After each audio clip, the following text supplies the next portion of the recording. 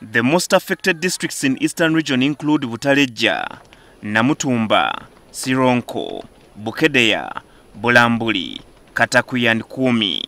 In Western Uganda, Kasese, Rubirizi, Rubanda, Kabarole are the most affected. In Central Region, the districts of Nakasongola, Chiboga, Mubende, Mityana and Mpigi are also affected. In Northern Uganda, the districts of Otuke and Leptonga are also affected.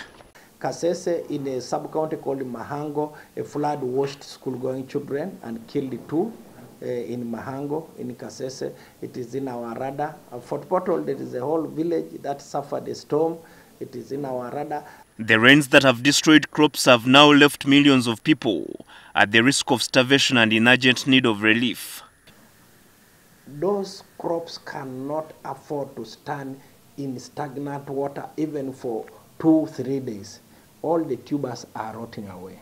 In July, the Uganda Meteorological Department predicted above normal rains in several parts of the country and warned of possible devastating effects.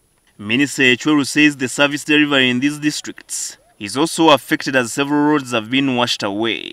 To the extent that as we talk, the Minister of Education has a huge responsibility to cause candidates in some of those areas to do exams, even if there are no roads. So they must be helped to reach the schools. In the 2019-2020 financial year budget, government allocated close to 50 billion shillings to the contingency fund.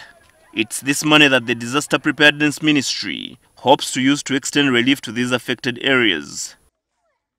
Habad Ziwa, NTV.